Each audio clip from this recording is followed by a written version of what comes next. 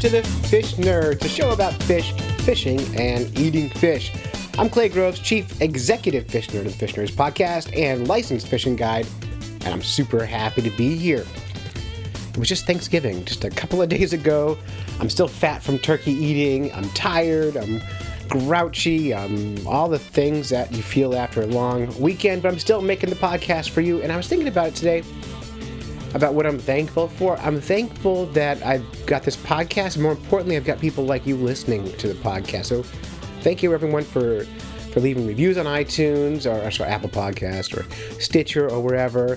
Thank you to those who support us financially on Patreon, and those who just share the podcast around and contribute by telling people about it. Telling people about the podcast is probably the biggest help you can be to this show. So if you like it, tell your friends. Hey, I know this great podcast called The Fish Nerds. They talk about all things fish. You know, they're not an ice fishing show or a fly fishing show or a cooking show or the all fish everything show. So I'm glad to have you. If you're new to the show, welcome. I'm thankful for you as well. We need more listeners. We're just about to crack the 90,000 downloads number on Apple Podcasts. So we've had 89,800 and something listeners since we started with, not since we started the podcast, since we switched service to Libsyn. It doesn't matter. We're hitting about 90,000. We're hoping to get to 100,000 by the new year.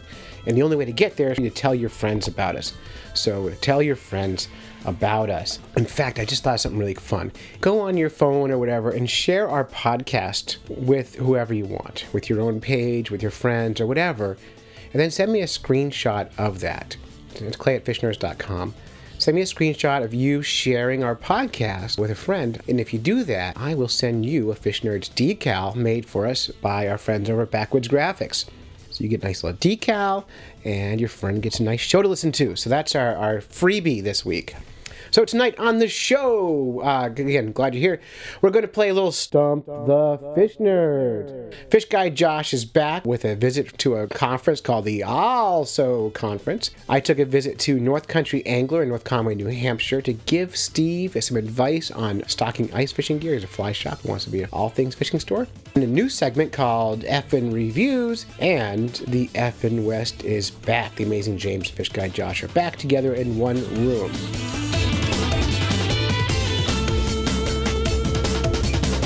This episode is brought to you by the Fish Nerds Guide Service, serving the Mount Washington Valley of New Hampshire. If you're looking for a quality ice fishing trip, give us a call or go to our website, fishnerds.com, and book a trip. This year, we're starting a new 4-week teen ice fishing clinic. It'll be Sundays from 1 till 5 p.m. You drop your kid off. I take them fishing, teach them some cool stuff, and I give them back to you at 5 o'clock, and I'll feed them, too. Totally fun, and we're only going to take 8 anglers at a time, and it's if you sign up before the 12th of December, it's only $175 per kid, maximum of 8 kids. Price is only good until the 12th of December, then it goes up to $200. Even that's a good price. It should be a lot of fun, and I'm excited about it. Stay tuned for more details. Go to fishnerds.com to read all about it.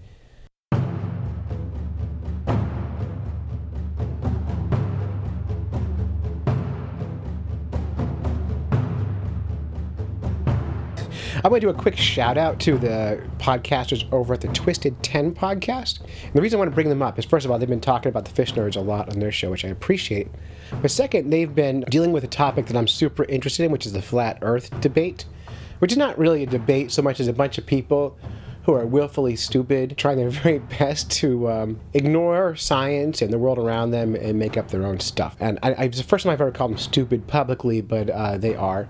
But they're really fun, and they're in the news a lot, and I'm obsessed. I watch every Flat Earth video I could find. I listen to Flat Earth podcast. But the Twisted 10 has an episode coming out soon, which has the Fish Nerds' response to the Flat Earth, including Doc Martin and a physics professor, me, and our very good friend Jeff Donaldson, our effing librarian, talking all about it. That's coming soon. In the meantime, you can check out the Twisted 10 podcast or wherever you get your podcasts. That's going to be really, really fun. But I'll keep you up posted when that gets released. It's totally interesting. If you're interested in listening to people try really hard to ignore science, definitely check out the Flat Earth podcast. It's really, really fun. And I guarantee you'll spend a good portion of your day yelling at your iPod.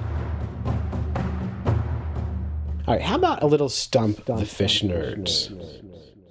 All right, and so this call came in from Rich Collins. Here's the call. Hey there, this is Fish Nerd Rich. I had a question about stocked fish. I wondered, A, if they are viable spawning fish. That means if they can actually create and spawn like normal fish, even though they're frankenfish. And B, even if they go through the motions of spawning, will those eggs and fry actually produce baby fish, or is it they just go through the motions? Because I know they produce milk and things like that. So I'm wondering the viability of stocked, genetically identical fish spawning in the rivers that they're put in. Thanks. And essentially what Rich is asking us is, do stocked trout reproduce? I think Rich knows the answer to this, but I'm going to tell you anyway. For me, the answer is, of course they do, because they're animals that can reproduce. But I wanted to kind of go a little deeper, so I found an article by the New York Times put out a couple of years back, and I pulled some segments from that. I'm going to just read to you. When adult hatchery trout are suddenly thrust into a stream where wild trout have already established a stable social order, and this is a quote, they run around like a motorcycle gang and making trouble wherever they go. And this is from Dr. Robert Bachman, who's a behavioral ecologist and directs the Maryland Freshwater Fisheries Division. The new arrivals charge around the stream in tight schools, which is different than what wild fish would do, and they provoke fights everywhere they can go. This conflict is chaos is everywhere, and Dr. Bachman found eventually results in fewer fish of either kind, so fewer stocked fish and fewer wild fish. Other studies also found that stocking tends to reduce the number of wild trout. The hatchery trout dwindle too, since they are generally more easily caught and less adept at feeding on wild fare. The outcome is often an impoverished fishery dependent on periodic fixes to stocked fish. It's kind of like an anti-stocking thing. Of more serious concern are the genetic risks posed by the stocking programs. The genetic integrity of some wild strains and at least one species is being threatened by interbreeding and hybridization. Meanwhile, hatcheries in some cases have produced populations of trout and salmon with less genetic variety than is found in the wild. As these fish breed with wild trout, scientists say they erode the natural gene pool and may impair the ability of wild fish to adapt genetically to environmental changes. So yes, they reproduce, and the question is, do they reproduce well? And the answer is, no, they don't do it very well. Now, in New Hampshire, we've got some small populations of wild brown trout and wild rainbows. Both started with being stocked fish. And some anglers are really protective of the brown trout and the rainbows and are excited about them. I feel like I don't care. They probably don't belong here anyway, and so do we really need to make a big fuss about it? So it's up to you how you feel about it. But to answer Rich's question, yes, they reproduce, and yes, they are inferior. But they are here, and they are reproducing, and it makes sense that they would be doing that. If you want to get your question answered at Stump the Fish Nerds, call 607-378-FISH and leave us a voicemail. I'd be happy to find the answer for you and chat it up here on the show.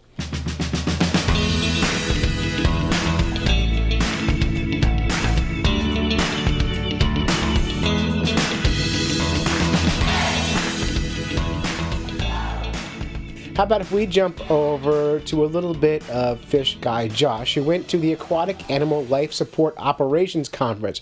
That's a mouthful. Here's Fish Guy Josh.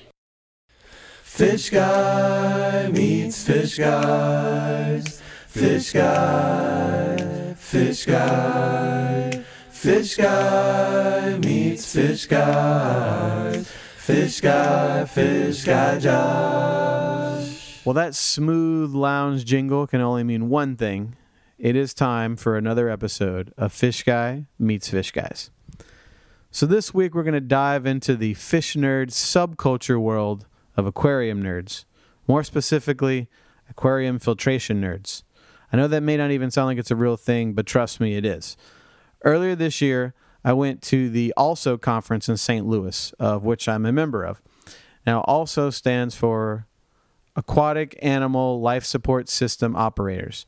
And it's an organization of various system engineers, life support operators, water quality technicians, things of that nature. Basically, the guys that are sort of the unsung heroes of the aquarium world that don't really deal with the fish, but deal more so in equipment, engineering, chemistry, things of that nature. Now, while I was there, I spent most of my time kind of bouncing around, attending various talks, sort of doing some networking, checking out the sales floor, and actually doing a few certification tests while I was there. But I am a trusty Fish Nerds correspondent, so I made sure that I had my recorder there, and while I was around meeting all these various people, I thought, what a great time to kind of ask all these guys the same couple of questions and sort of see the gamut of opinions as far as people's favorite types of aquariums. So sit back, relax, and enjoy Fish Guy Meets Fish Guys, also edition. So, what do you do in the aquarium industry? I am what is called an aquarist. I take care of the fish, life support, water quality. We kind of do everything. I am an aquarist at a small 5-acre park. And I heard you say Down in St. Thomas. That's very interesting. Yeah. All right, so you're off the mainland running a small aquarium. Yes. Very cool. So I work for the University of New England. I help with the students, so we teach them some life support stuff. I also take care of our 600,000 gallon flow-through seawater system.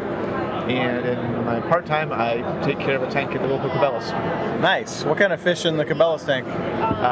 Freshwater fish all the way in the state of Maine. All right, so what do you do in the industry? I research lobsters at the University of New England. I'm a student at the University of New England. All right. Any aspirations? Yeah, I do a lot of aquaculture research, so mainly bivalves and things of that nature. I'm from Nassau. I'm the life support manager at the aquarium. I've been doing this for the last 13 years. Nice. And it's been great. And favorite all-time aquarium or exhibit? I would have to say it's probably Blue Cavern at Aquarium of the Pacific. It's about 30 feet deep. They've got giant sea bass, leopard sharks, a whole schooling sardines, like absolutely everything that's temperate water. It's great. Excellent choice. Well, I like the Newport Aquarium just because it's close to home. We go there quite a bit, and we have real good relations with Jeff and the whole group there. And my favorite exhibit is at the Toledo Zoo, the turtle and ray exhibit. It's actually see-through. You can walk down one hallway, walk through the other, and you can see the animals in all their glory on both sides. It's awesome. Very cool. Favorite aquarium all time, Baltimore, mainly for the National Aquarium in Baltimore. Okay. Mainly for sentimental reasons, but they have some really awesome stuff. Hey, sentimental reasons are good reasons. Exactly. I really like the Newport Aquarium because it's really close to us and I can take my kids down there, and I love the chance to pet the penguins. Awesome. So probably the favorite is one of ours, and it is a 4 foot by 4 foot by 4 foot freshwater baby alligator tank. And it is at one of our resorts that we manage. And the grunts, or baby alligators called grunts, we have 6 of them as a display, and the personalities they have is unbelievable. So in tune with what we do and how they react with us, so it really becomes a favorite because they're cute and they're mean all at the same time.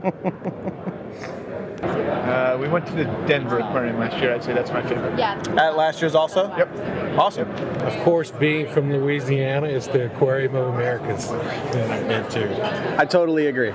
And what is your favorite aquarium or single exhibit that you've ever seen? St. Louis Zoo polar bear exhibit. Wow. All the way. Didn't want to think about that at all, No. huh? All right, awesome.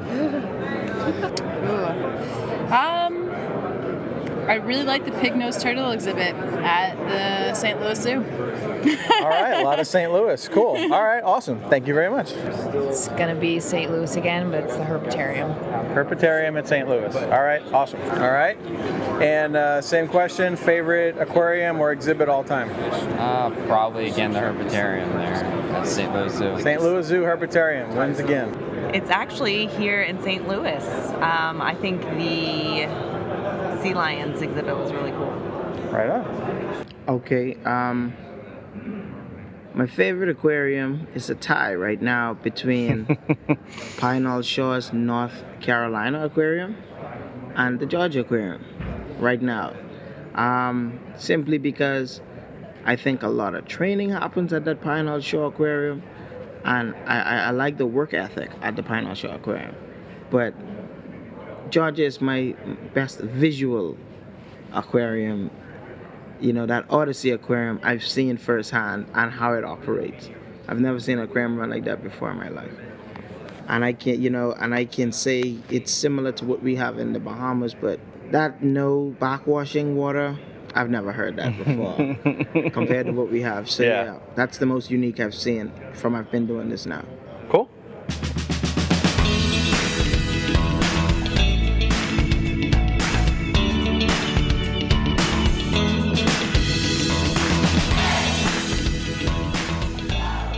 All right, thank you, Fish Guy. This episode is brought to you by you, our listeners. People who support our show can go to patreon.com/fishnerds and make a small weekly donation to the show. I'm asking all listeners to give us $1 per episode, which is like $4 a month. If all of the listeners would do that, if everyone would do that, I can quit my job and just be a podcaster. Spend money on good equipment. I can pay Nick to mix the show. I can pay our producers around the world to make their segments and get their quality better. I could take my wife out for dinner, which is more important than you might think when you podcast for free all the time. So go to patreon.com/fishnerds, patreon.com/fishnerds, and help us crowdfund the show.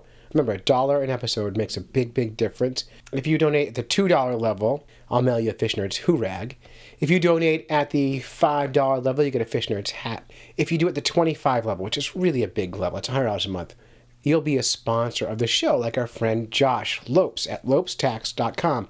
If you're in New England, especially Massachusetts, and you want some help with taxes or your accounting, go to lopestax.com and talk to Josh and say, hey, I like you and you're a fish nerd. Can you do my taxes for me? And he'll help you out. And maybe he'll even give you a good deal. So anyway, patreon.com/fishnerds, and you can link, of course, on our show notes to that, and help us crowdfund the show. It really makes a big difference. It's really important, and we have to find a way to make money. We're at 180 episodes in, and we're not making any money. So it'd be really great to get on the upside of that.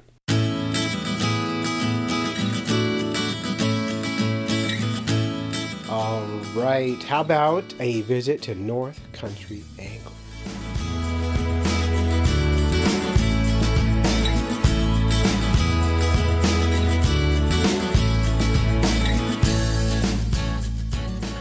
All right, fish nerds, this is Clay Groves. We're hanging out at North Country Angler, the only independent fishing store in the Mount Washington Valley, as far as I can tell.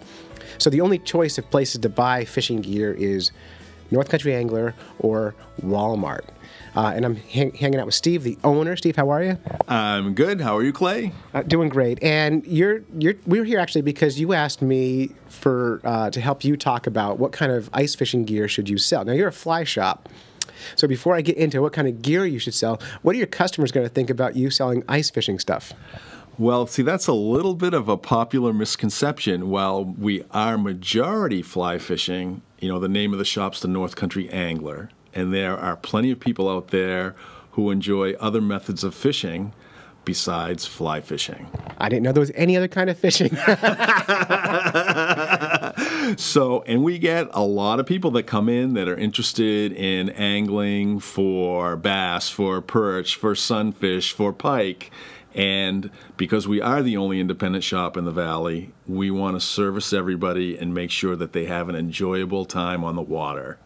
Right, and everyone, all kinds of fishing is fun, right? So we're all nerdy about and you get the nerdiest kind of fishermen. I mean, these fly guys, you get in here, you walk in here, and any given day, and there's some guy talking about some hackle hair caddis nymph trout thing, and he'll talk about it for 3 hours. And never have a point. Just wants to say the word caddis 1,000 times, which is amazing. But so you've got in this store, it's mostly fly fishing, but you've got like a 5-foot section of wall that's about 6 feet tall that you're going to dedicate to ice fishing this year. So you said, hey, Clay, you're an ice fishing guide. Help me figure out what to sell.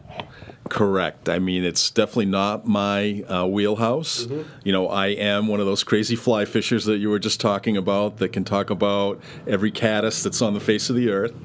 But as I said before, getting out on the water, catching fish, We're all one big brotherhood, and we want to service the customer right. And with you being the premier ice fishing guide here in the Mount Washington Valley, what better source of information and make sure I have the right equipment for everyone? Right, it's easy to be the best when you're the only one, right? Absolutely. So, and I should preface this: you are not an ice fishing virgin. Last year, you came ice fishing with me. We fished for like 10 minutes. How'd it go?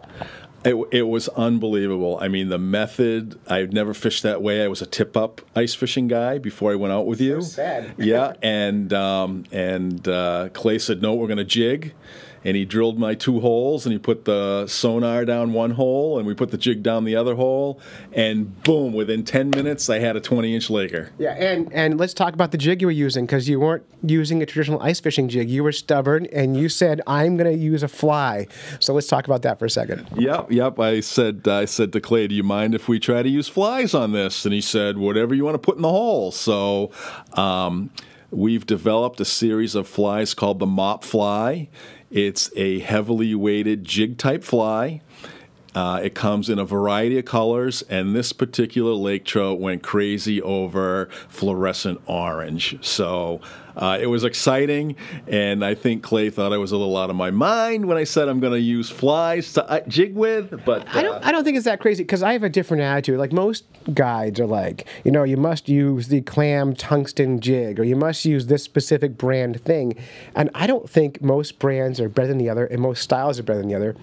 And I'm pretty sure, and I've always said this, and I have a lot of experience catching a variety of kinds of fish, and this is where I differ different from fly fisher brains, is I think fish eat whatever's in front of them. And most of the time, if it's small enough to get in their mouth, they're going to take a bite of it and taste it. And so I'm not shocked that worked. If I thought it wouldn't work, I would have told you to not do it. Because it doesn't benefit me to take you ice fishing and you not have fish, catch fish when you've got a fly shop and people are going to stop in here and ask for advice on fishing. So. Well, I'm glad to hear that you weren't shocked, because I was. Yeah. Incidentally, that was the day we took the radio fishing, and they got a fish in like 3 seconds as well. So that was like just perfect. Yep. That's why you're the premier guide. The premier. All right. So let's talk about what kind of gear you're thinking about. So do you have a vision for like what kind of ice fishing section you want to have? Well, last year was my first time in the shop, and first winter owning the shop, and people started to come in to ask about what I had for ice fishing gear, and they were asking for jigging equipment. So we started with a basic eagle claw jigging outfit, some trout magnets, some Swedish pimples, just some really, really basic stuff, and we sold it all. Which is amazing, right? Very amazing for a fly shop to sell all of that ice fishing equipment. Well, remember, in the valley, there's nowhere else to buy stuff at Walmart, and people don't feel like going in there because it takes too long and no one knows anything, so it's challenging. Right, and as far as I could tell from the jigging equipment that I selected, we were very competitive with what Walmart was trying to do. Yeah, I mean, I saw that. So you're thinking that jigging mostly, and so we're going to be looking through a catalog here from your distributor. They've got a variety of stuff on here. I'm going to recommend, and I'm not going to read the whole book on the podcast here, but I'm going to recommend when we think about jigging rods, we get a couple of different thicknesses and weights. But really more important than that is I want to talk about the different kinds of things you might be hanging under the rod.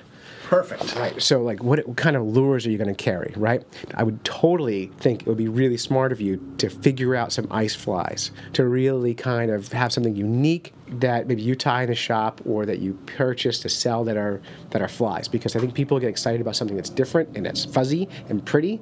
I'm a fan of using pink as my go-to color for ice fishing for brook trout, so bright pink colors are really, really good. So do something unique, and that will separate you a little bit, and then I'll tell you about what we should buy. Well, it's funny that you should say that, because I've already bought pink mops to be able to make pink mop jigs. I can't even say that 3 times fast. Well, the early brook trout fishing is going to start in about 2 weeks. We should be getting into some broodstock brook trout as soon as there's skim ice. And when there's about 2 inches of ice, we go out and we fish about a foot of deeper water. So if we fall through, we can just step out of the hole. And we always fall through. But the brook trout come in really, really shallow water. And pink, Vinny and I use these anything hot pink we use. And it doesn't matter what it is, the fish gobble it up. So that's 2 weeks from now. Well, on those mop flies, we put UV dubbing around the head so that even when you're fishing in deeper water, we get the color refraction from any of the light that's coming through the ice. So. Oh, good. Well, we'll have to check them out. So I see in here you've got little Cleo spoons, 1/8 ounce. That last year, that spoon, I caught so many bass fishing with the 1/8 ounce little Cleos. So I love spoons. Last year was my first year fishing with spoons, and the first half of the season we were all tiny jigs with little pieces of maggot or pieces of butterworm or some other kind of meat on there. And then about halfway through, we were finding out we were only catching these tiny yellow perch all the time. We switched to spoons, little Cleos, and a couple other brands, and we cleaned up. Nice. The little Cleo's a good freshwater spinner as well. So yeah, they're great. They're great little spoons. Any spoon is really good. Castmasters, great choice. And then we're going to talk about the jigs you're going to want to get. Have to be tungsten, right? Yes. Yep. You want to have tungsten. Or well, whatever's heavy but smaller. Right, dense, right? So yeah, small with these. And I'm a big fan of them. Bright glows on them, and single blade, so you can bait. People can put bait on them. So and all these, any of these would work just fine. You've got lots of eagle claw choices in here. I always like Deadly Dicks, but I've never fished with them because I just like the name. So you want a variety of spoons and a variety of jigs. People really like them. And don't be afraid to get some higher end jigs than eagle claw.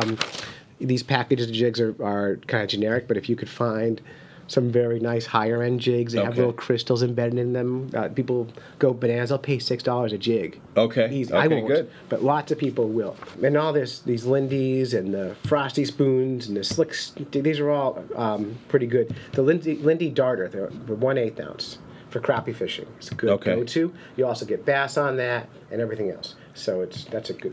Do you ever go higher than 1/8 ounce and stuff? I occasionally do if I'm lake trout fishing. I might go 1/4 ounce. But here's my theory on fishing: is huge fish, and you know this from fly fishing, eat tiny things, right? And small fish eat tiny things, and I don't like not catching fish, so I fish small, and that way I catch a lot of fish, including the big ones. Right. So I get bored.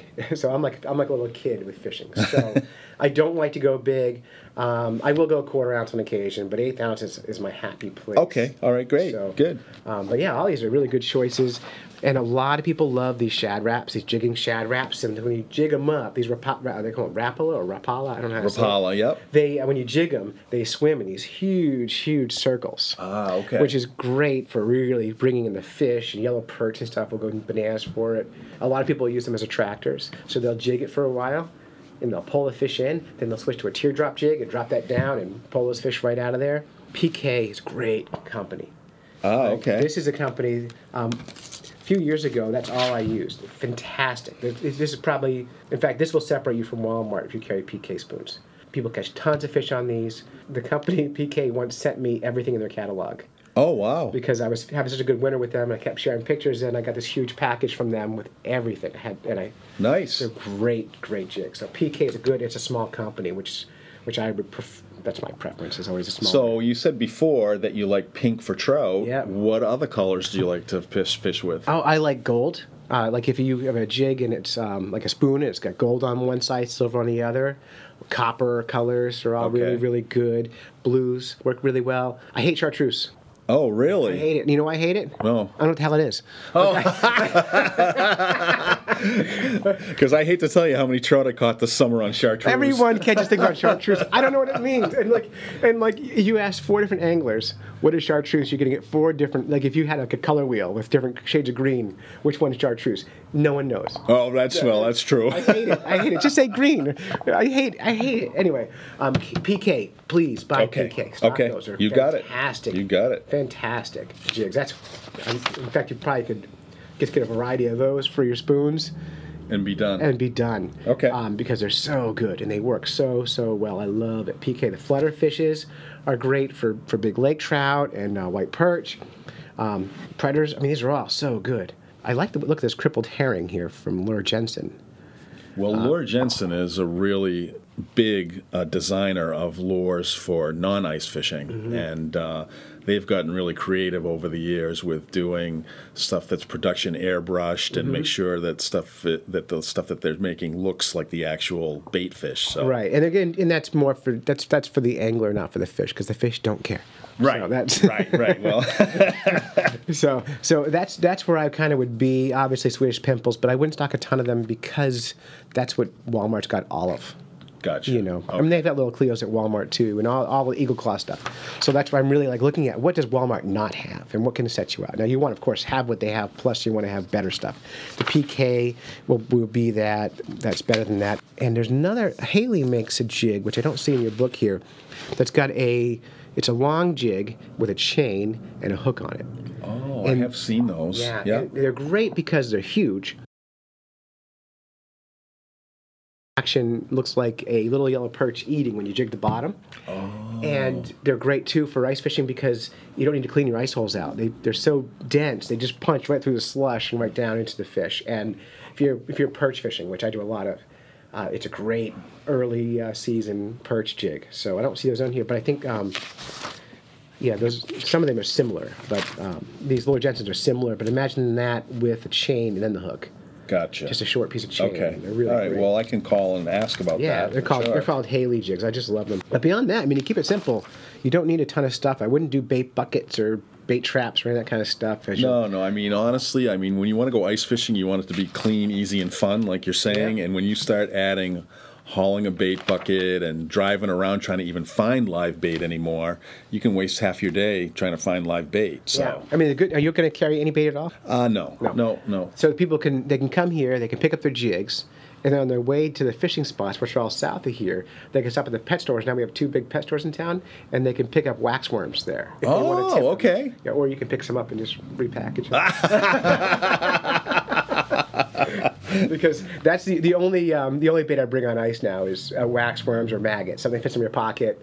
Right. And I rarely put tip ups out. I saw you have some old tip ups out front. I saw. Yeah, those are my dad's. Your dad's, yeah. People may want to buy tip ups, and if you do tip ups, do better than what Walmart has. Go high end. Find some really, really good ones that are ready to fish with, that are already rigged up and ready to go. So I don't know what Walmart's selling these days, but most of them are garbage. The Heritage are pretty nice, but go higher end on the tip-ups. People will buy really good ones. Okay. If you just sell the same garbage Walmart has, I can't compete. You can't compete. You'll be pricing more than them anyway. So go high quality. Don't buy those. Okay. Those would be the Eagle Claw, like really thin wood ones. They're cheap. Okay. Or don't sell tip-ups. If you don't, if you want to encourage people to jig, say this is what we're selling, this is what people are doing, and if they don't know how to do it, say, yeah, you can always call the fish nerds and they'll take you fishing, teach you how to fish with them. And then you might some fun accessories. People love little chairs and lights, and you could decide whether you want to carry any shelters. People will buy them. I mean, the philosophy here at the North Country Angler is we try to provide for what the customer that's coming in wants. Sure. So obviously I'm expanding the ice fishing assortment because of what we learned last year. And if next year we find out that people want ice fishing shelters, we'll have them for next year. People will buy your shelters if you have them. They also will rent them if you have them. And so you could these Eskimo quick flips and the fat fishes. These fold up into a carrying bag that's pretty small. And I mean, they probably, I don't know what your cost on them, but even the retail they're like $200. With the high end of these things, right? And you can rent them out, and you can make your money so fast on that because a lot of people fishing don't want to own the gear, So right.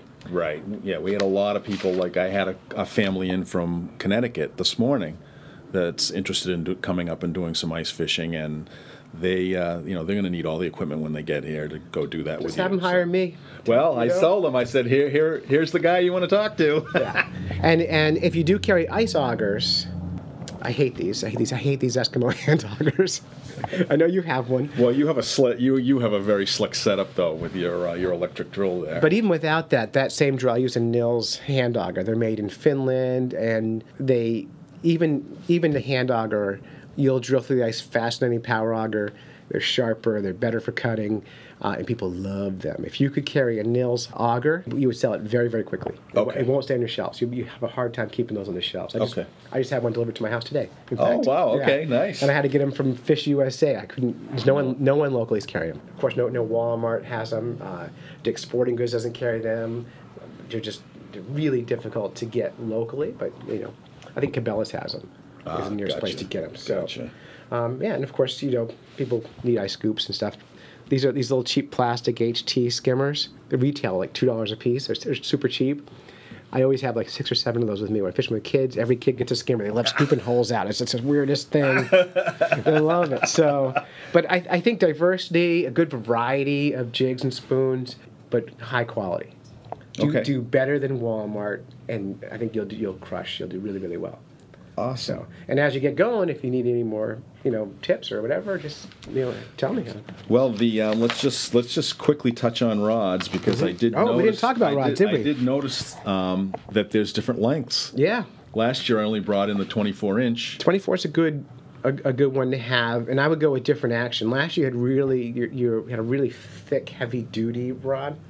And for me, I like to go something that's almost like a trout rod, really sensitive. So people who are fishing for panfish, which is a lot of action around here, you want that sensitive tip so you can feel the bite or see the bite. Fish in the winter, a lot of them you can, like if you're crappie fishing, a lot of times you won't even feel the hit on a thicker rod. And you'll have a fish on there, you won't even notice them. So you really want a variety of those, but not a ton.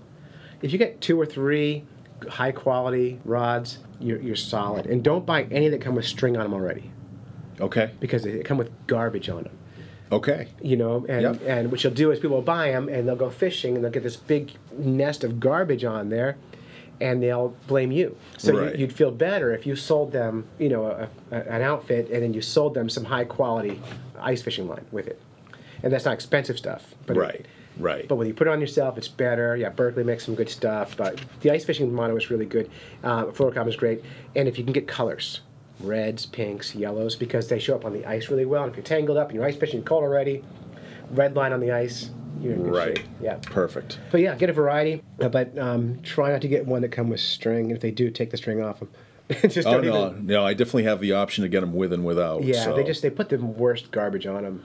Well, like you said, the worst problem is they were made in China 2 years ago, and they've sat there with the line on them for 2 years, and the memory and the line is horrible. That line memory. Now, a little trick too, and I've never done this with a store-bought rod, but if you've bought line memory on a spinning reel, run it under like scalding hot water. Right. And it removes the memory. Right. Just put that reel under the water. Yep. But better off, just put some better quality line on it. So many people get frustrated with their fishing because they get tangled. They put too much line on it, too heavy a test, and it's too low quality. So it makes a big difference. And your strength, 4 pounds. Right. 4 pound test, 2 pound test. I know people who fish with palm rods. Have you seen palm rods? No. It's a competitive ice fishing overseas. It's like an 8-inch fishing rod, and they use like half-pound tippet material to string it, the whole thing. Wow. And that's what they're fishing with. And they're people who competitively fish in Finland and Russia, Team USA. They're using palm rods, super ultra light, with a spring bobber on the end of it. Wow, so, that's crazy. Yeah, I've never seen them in the stores, but anyway. So that's enough information to get you dirty. Yes. I'm excited. I'm glad you were able to stop by today and help me out.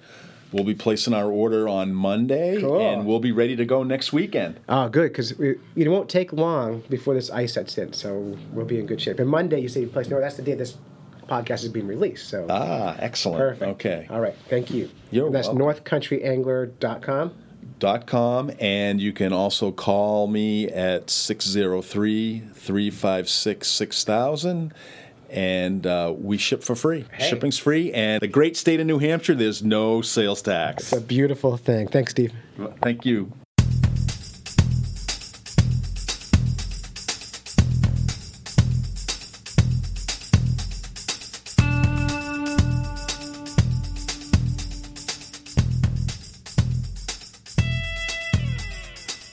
Okay, time for your first effin' review, Fish Nerds Review, where I look at a product and tell you what I think. This week's product is the Milwaukee M12 heated hoodie. That is a hooded sweatshirt with a heater in it. And as an ice fisherman, that to me sounds fabulous. I love the idea of it. It's a nice looking black hoodie. It's comfortable, it fits well, and that's a positive. The battery charged up under an hour, also a positive. It retails for about $150 at Home Depot and Amazon, wherever it happen to be. I won mine on a fishing page called 603 Outpost on Facebook. So I like winning stuff, which is great. On the box, it says up to 6 hours of heat per charge. And it's got a big old battery charger. So here's what the charger looks like. It looks like the charger for like your Ryobi or your Milwaukee, like big power tools. It's a huge charger. A charger probably 6 by 4 by 3. Not really pocket size.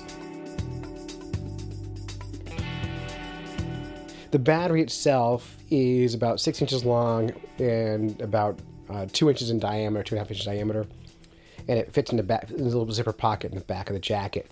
It turns on a little red button on your breastplate, and it's comfortable. And it heats up pretty good when you're inside. Now tonight I wore it outside for about 3 hours on high. And the heat only heated for about an hour and a half, maybe 2 hours before it turned off. So I guess the 6 hour capacity is on low, but I can't imagine anyone ever wearing this thing on low. Yeah, up to 6 hours of runtime. It's got 3 heat settings, and it heats the chest and the back. And it was comfortable, and I kept kind of warm. I think this would be really good as a base layer, but if you wear it just on the outside of your clothes, the wind will suck that heat out of you just as fast. And I guess the battery is interchangeable with all the M12 tools, which is good if you're a Milwaukee person, which I'm not. But overall, I love the idea of like heated jackets and heated socks and heated gloves and all that stuff.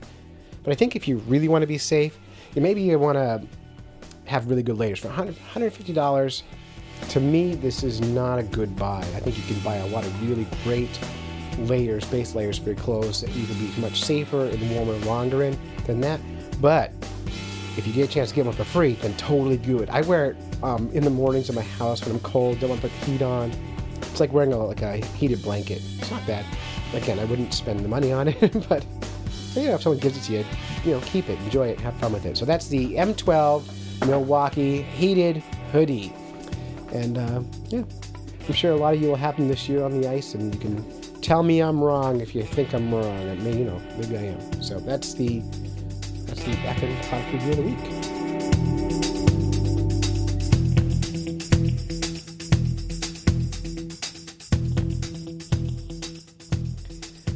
All right, we're back. How about this? How about we talk about the F1 West? The Amazing James and Fish Guy Josh from California have been part of the show for a couple of years. Now, the Fish Guy Josh, you heard him earlier in the show tonight. He's doing the Fish Guy meets Fish Guy segment, but he started off doing the F1 West with the Amazing James. And they started off as fans of the show, and now they're part of the show.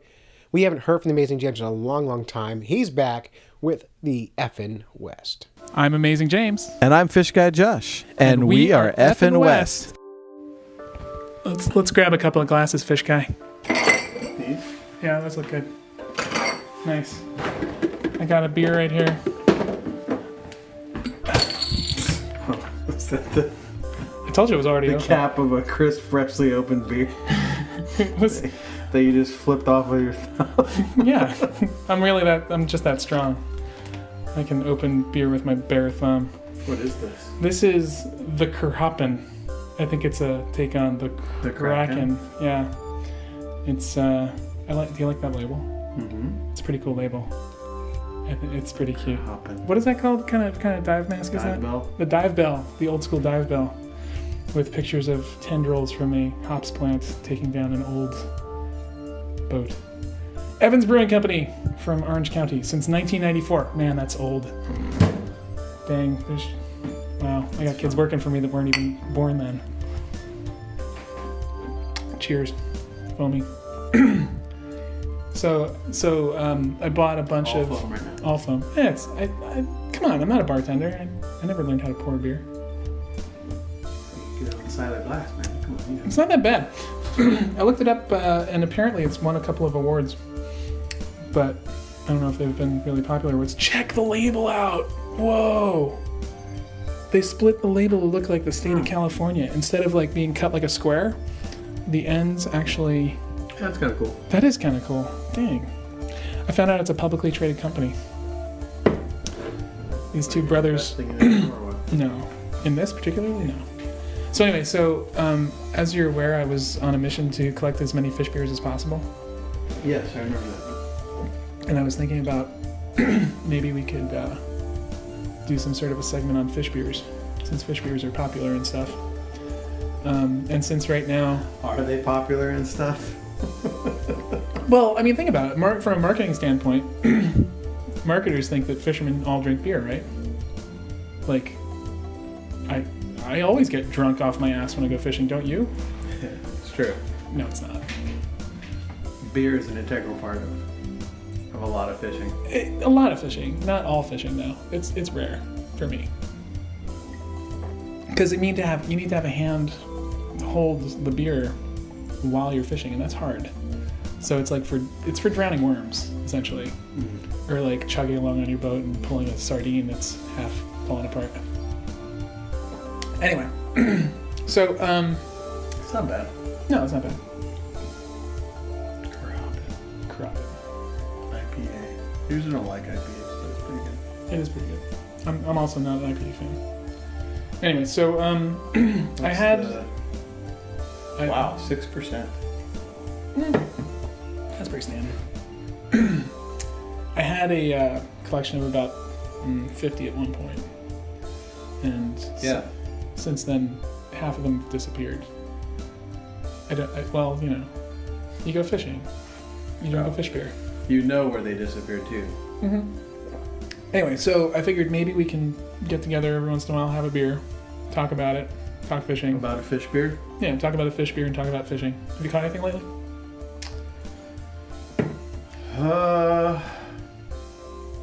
Yeah, I went camping and got went camping at Indian Valley Reservoir for carp.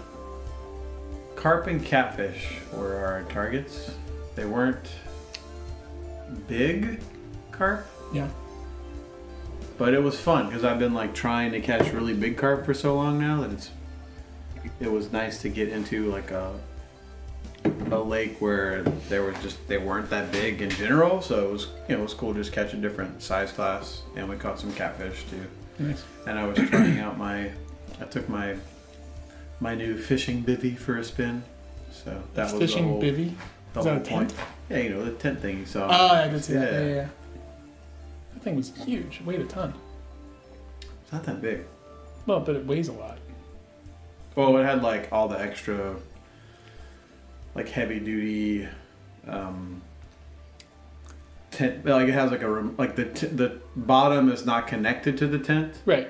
So you can just put it on dirt or put a light tarp, or it had like the full bore, full weather stuff in that bag that you lifted up. So you can like customize it and pull out all the stuff you don't need. Excuse me. Sorry. So you're saying you wouldn't necessarily take that on the AT? I mean, it doesn't have a bottom. Like, is it more or less like a sunshade? No, it's more like a bottomless tent that has a tarp bottom you can lay down first instead. Okay. So you can peg in the tent without the bottom, or you can peg in the ground sheet too. How do you keep rain out? Like if you have a tarp down and then you have something on top of it, doesn't the tarp just collect the water in it? Does it somehow... I mean, most of your water flows under it, mm-hmm. under the tarp. The bivvy walls have little extended flaps so you can tuck under the tarp. Ah, okay. But it's like an English carp fishing one, so I guess typically the weather's pretty shitty there. And it rains a lot, so they all sleep on like raised cot beds. In Britain. Yeah, so they don't care that the bottom is not covered. You know what I mean? Like they're in the mud and all that You're also stuff. in the woods. You don't want to sleep on the ground anyway. You're probably carrying a cot or something. Yeah, so they're sleeping on they call them bed chairs. So they're sleeping on these raised bed chairs. I tried it sleeping on the mat on the actual floor with my insulated mat just to see how I like it. But this is California. We don't have bugs. We have bugs, but not like crazy mosquitoes. Yeah. Hey, did you catch any catfish? Mm-hmm. How big? Probably like a foot and a half or so. I mean, like nice, good like keeper edible size. Like not crazy big, but not a tiny guy. Did you keep any? I let my buddy was there, and he wanted to bring some home, so I let him keep the catfish because I brought some fish fillets with us in case we didn't catch anything, because I brought the deep fryer and all that stuff. So we did fish fry like out there. Okay, so you and me need to go to Lake Sonoma. I don't know when, but we need to go to Lake Sonoma because last time I went with the kids, we caught that 10-pound catfish I told you about. Mm-hmm. It's not huge, but I think it's actually the biggest catfish I've ever caught. Nice, it's a good-sized fish, yeah. But I told you how ridiculous it was that I was actually bluegill fishing and pulled in the first time a chomped up bluegill. On your bluegill line? On my bluegill line. And then this guy came in the second time, bent over the rod, and I barely caught it with like this tiny little like size 8 hook or 8 or 10 hook, just barely in the corner of the lip. And I'm pretty sure it did the same thing. It like chomped a bluegill. So, but that happened 2 more times on that trip. And it was just like an overnight with the kids. Had a blast. Is it a campground right by the water, or boating campsites? Yep. You need to. Oh, that's cool. And this is the first time I took a power boat of my own, which was really cool. So we should make a plan. You've improved your boat status quite a bit. Boat status is up. I gained some like Mario points or something. Video game points. Like what's the little bar at the top of the screen? Like depends on the game. Yeah, I know, right? Anyways, your power rating's up. So this was a good beer, huh? That's pretty good. Not bad for an IPA. Yeah. Evans Brewing Company, the Kerhappen, and you should. I guess the nerds should look this up. It's a pretty cool looking bottle. Yeah. You And should send a photo of the bottle. I think we'll do that. We'll post a photo of the bottle and the California label and all that stuff. So. Sweet. All right, cool. All right. Cheers. I'm Fish Guy Josh. It's Amazing James. And this is the Effin' West.